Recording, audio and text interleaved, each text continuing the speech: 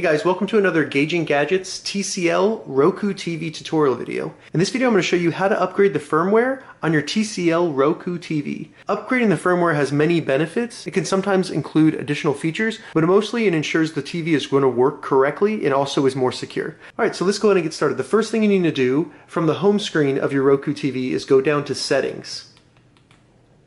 Once we get to Settings, hit the right button to go over in the menu and go down to System.